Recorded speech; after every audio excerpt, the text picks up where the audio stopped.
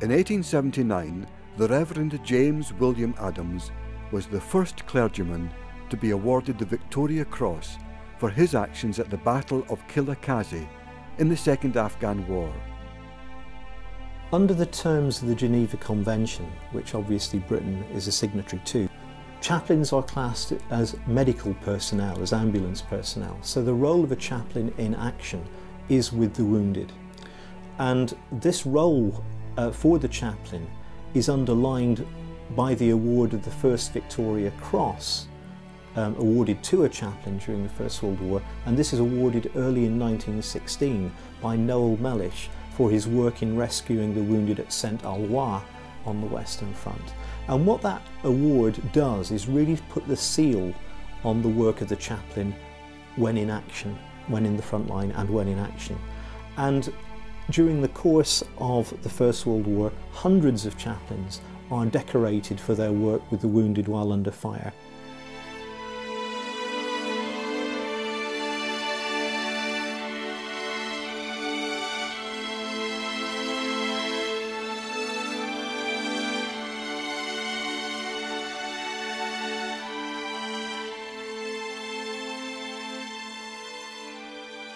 There were examples throughout the history of the chaplains of intense bravery, and I've certainly had experience of finding reports on people who were awarded the Military Cross, and that award is one that's given for gallantry, for doing something way beyond what is normally expected. And two particularly stand out, both from the 231st Brigade, which was part of the 74th Yeomanry Division in Palestine.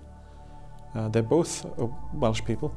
One's an Anglican, one's a Welsh Baptist. The Welsh Baptist, Abram Rhys Morgan, and during the Third Battle for Gaza, he and others were involved in the rescuing of wounded soldiers from the battlefield during the battle.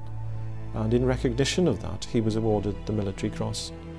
But nowhere in his correspondence does he mention this. He wasn't unique by any stretch of the imagination, because his colleague, who was also from the same brigade, William Alcuin Jones, he also won the Military Cross. He was awarded the first MC during the approach march to Jerusalem, having been engaged in a very fierce action, and he was recognised for his bravery and his hard work. And then just after the Battle for Jerusalem, he's involved in another engagement, which again he's involved in rescuing people, and he's awarded a bar to his Military Cross, and that is certainly unusual. So those two young men were just examples of many chaplains who did some very brave things, and many of them were not recognised because there weren't sufficient people around to know about their action.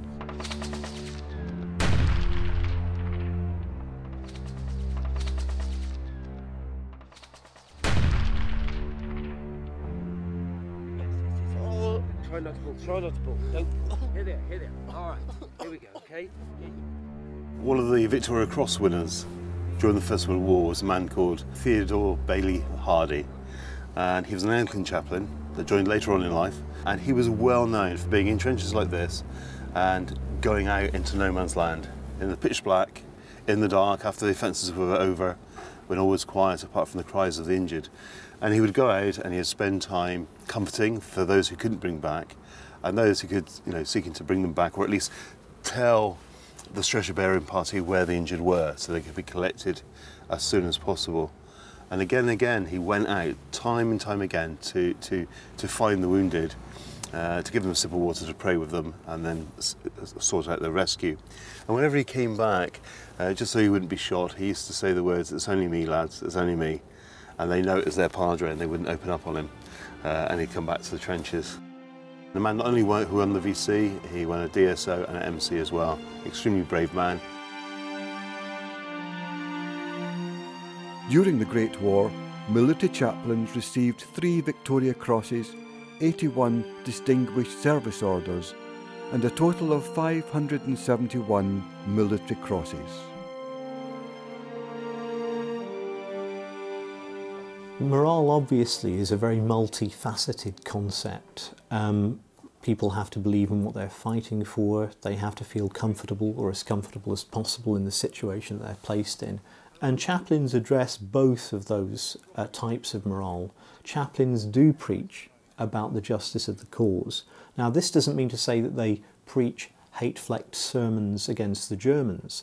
The chaplains tend to major on the necessity for sacrifice, the necessity to be Christ-like, literally Christ-like, in helping to create and to forge a better world, to sacrifice in order that things can be better.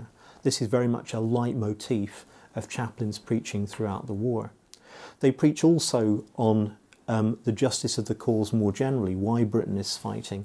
Obviously, when America comes into the war and after President Wilson issues his 14 points, they preach about the rights of self-determination. Ironic perhaps, given that Britain is an empire, but nonetheless, even before that, they preach about the rights of small nation, the duties of standing up to international bullies, as it were, and they do preach about the justice of the British cause, which is a justice which they fundamentally believe in themselves, because they're all volunteers, and there is a very strong sense of moral conviction in British society at this time that Britain is actually doing the right thing.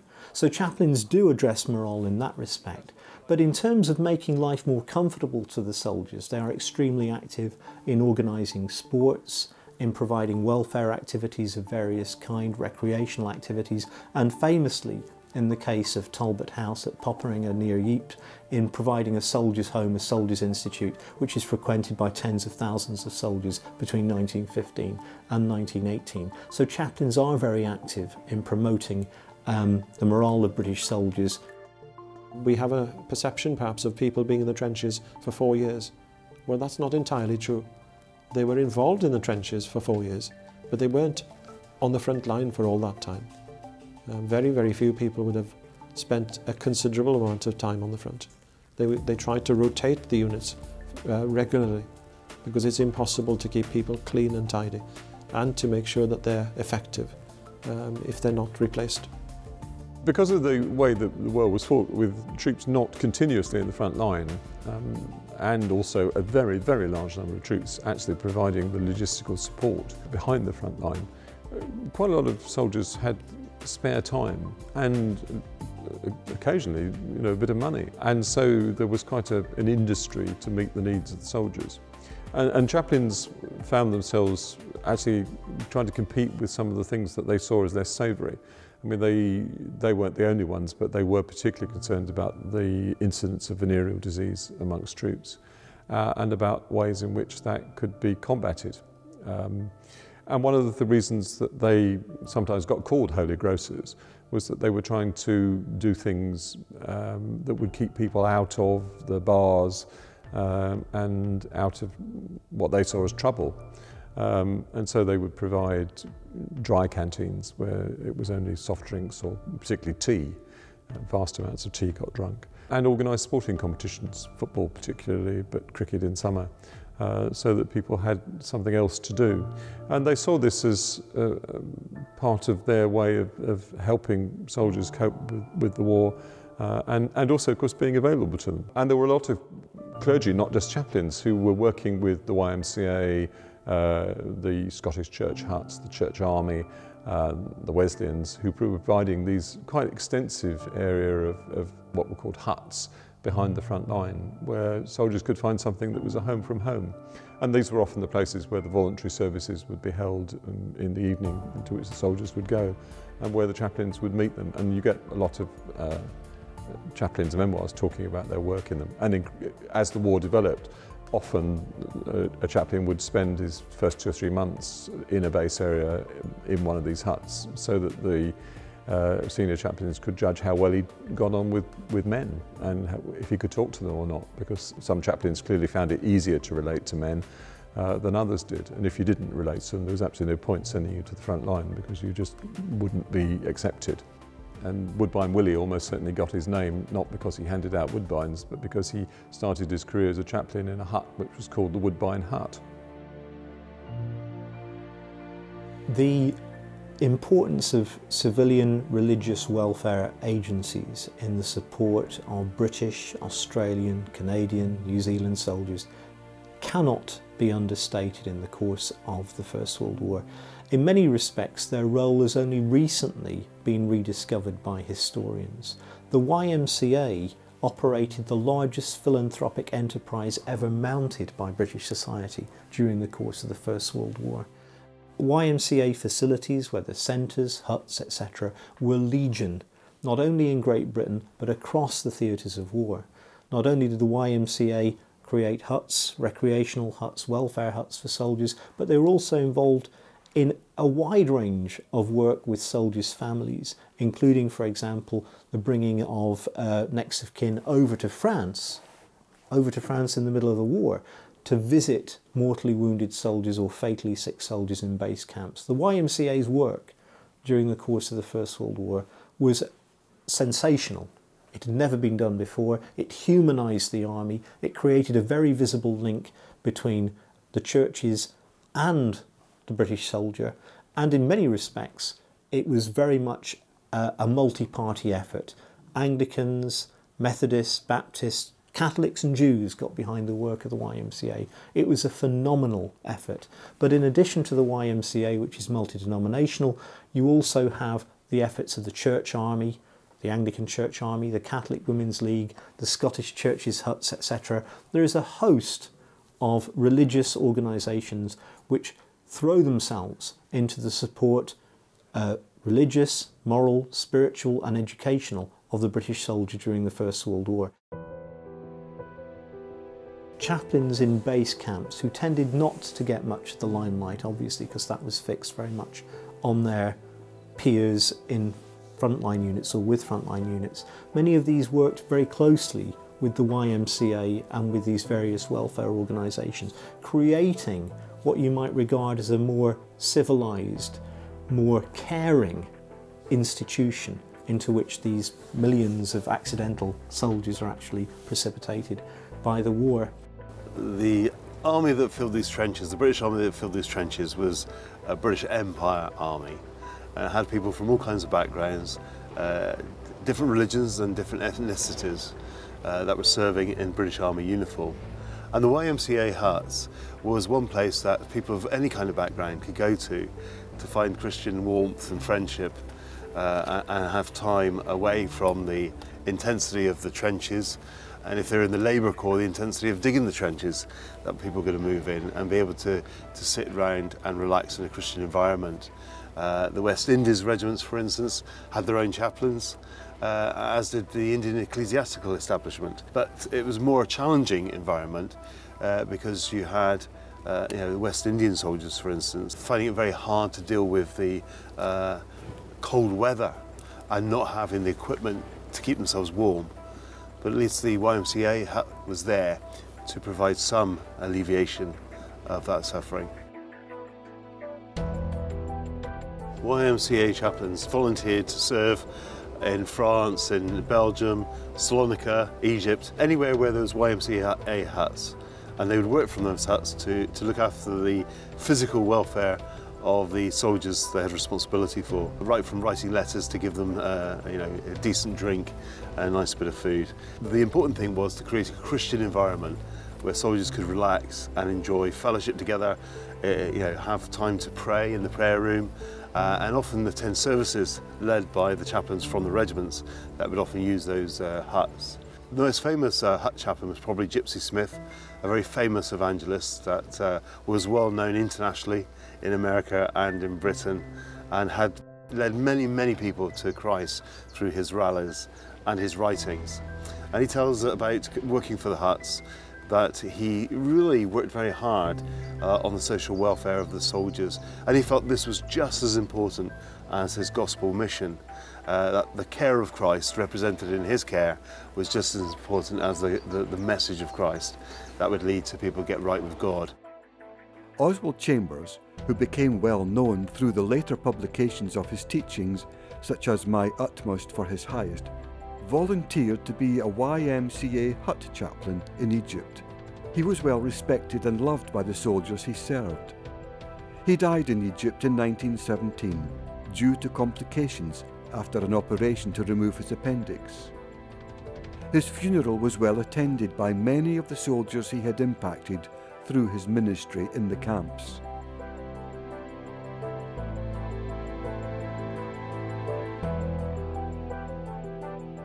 The Salvation Army was very keen to support their soldiers. They put their work underneath the authority of Salvationist Brigadier Murray, and she was an experienced Salvationist who led the work out in South Africa during the Boer War. And so they put all the salvation work underneath her leadership. And of course they ran huts, they ran canteens, and they were very keen, unusually for that period, to promote the work of not only women, but working class women. They worked in every area they could, mainly behind the lines, but some we know went forward, right forward, these women, to launder the clothes of the soldiers right in the forward trenches. And there are a number of photographs which show that work happening. And along with them, of course, doing their official duties, eventually they managed to get 5 commissioned chaplains into the Royal Army Chaplains Department, who served with great effect, one dying of influenza later on in the war. So they really did work very hard for their soldiers. They worked very hard to promote women's ministry in that period, and they worked very hard, of course, to promote the gospel whenever they could. And certainly in many of the memoirs and many of the descriptions of revival activity or gospel activity going on, it was going on by soldiers who were Salvationists.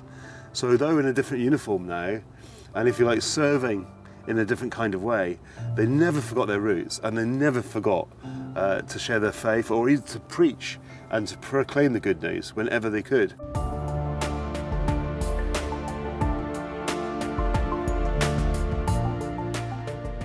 One chaplain of significance was Ernest Lodge Watson.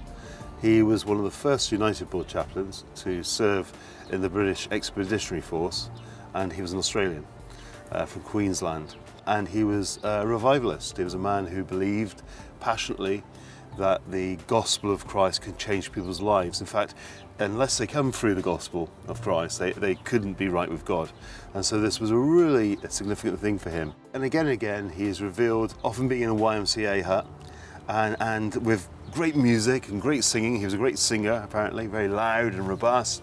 One description by George Kendall, a fellow padre, talks about him stamping on the floorboards in time with the music and getting the soldiers to rise up with their singing, and really preaching his heart out. And the central of his message was the love of God in Christ. He would definitely plead with them and would say, they need to get right with God, and they need to come forward, and this is their opportunity. He's pretty upfront and honest, and if you like, in their face about the need to be committed. And it tells us that there was always a great response to Ernest Lodge Watson's preaching. George Kendall says that whenever Ernest Lodge Watson is preaching, there's always a response, there's always an act. People always wanted to go and listen to him. And whenever he was known to be preaching, people would pack his services out, because I think he was probably not only a great preacher, but an entertainer too.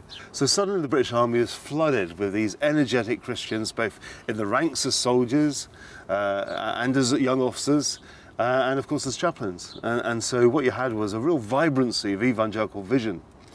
And wherever they could, in big meetings, in volunteer services, described effectively by Ernest Lodge Watson and William Cram Charteris and Perris Williams and other chaplains, where they would do these services and people would turn up in masses, and you're talking about in the hundreds and in the 50s, to small gatherings where they'd go to a small tent and find soldiers just waiting for them, laying down praying before the service.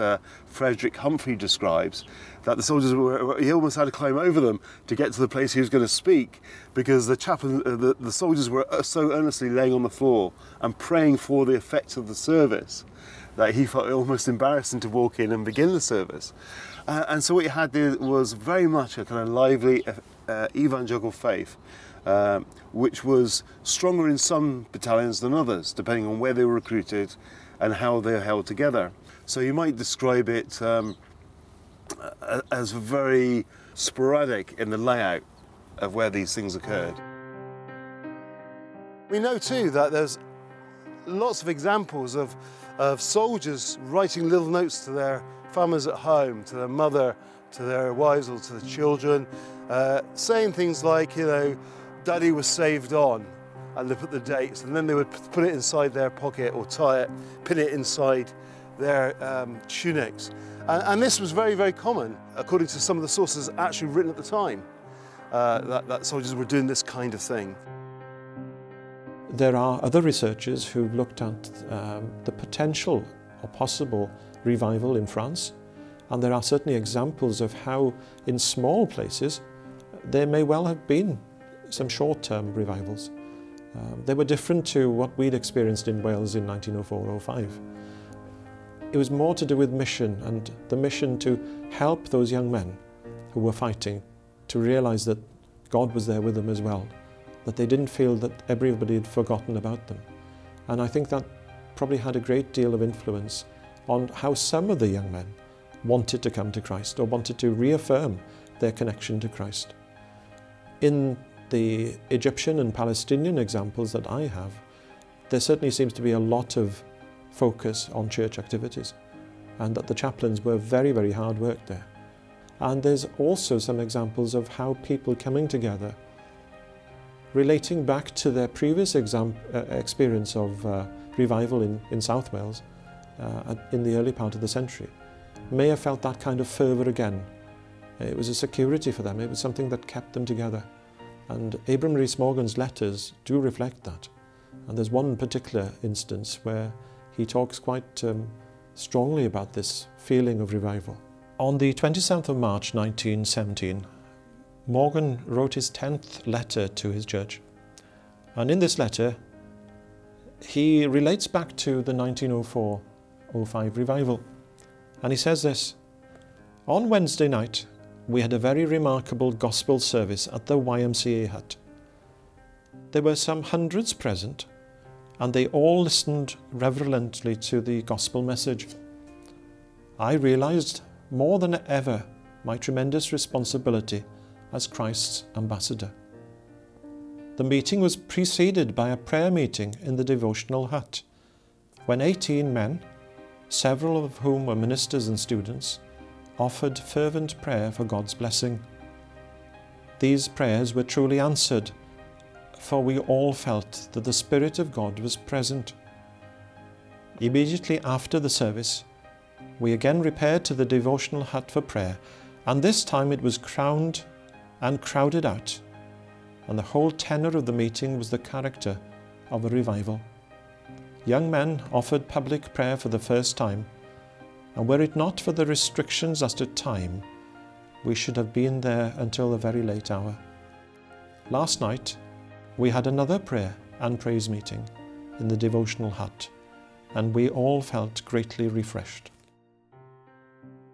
There are examples, for instance, David Williams, a chaplain with the 53rd Welsh Division, talks about the competitiveness of their hymn singing in the rest camps. And again, he's talking about an early revival kind of idea of the young men coming together, and the singing was part of the devotion. And he really excels here with the hymn singing and the fervour that the young men were bringing into their prayer and devotions. Going back to Abram Rhys Morgan, in one of his letters he notes that he had the privilege of baptising 2 soldiers on Sunday the 30th of September 1917. A whole battalion of officers and men witnessed the men's profession of faith in the Lord Jesus Christ, and I trust it led many to consider the claims of Jesus on their lives. In the evening, I recited to them the church covenant, and extending to them on behalf of their respective churches the right hand of fellowship. We afterwards partook of the Lord's Supper and truly felt the presence with us. So those are 2 examples of how Morgan experienced not just ordinary church life, but church life in a very different circumstance, where people were, on the one side, coming to God through Christ, and on the other side, preparing to do battle with the enemy, and many would die in that process. Coming up in World War I Military Chaplains Part 4, we look at chaplains who served in the Palestine campaign and the battle for Jerusalem. We also look at the way people would remember and mourn the lives that were lost in the Great War.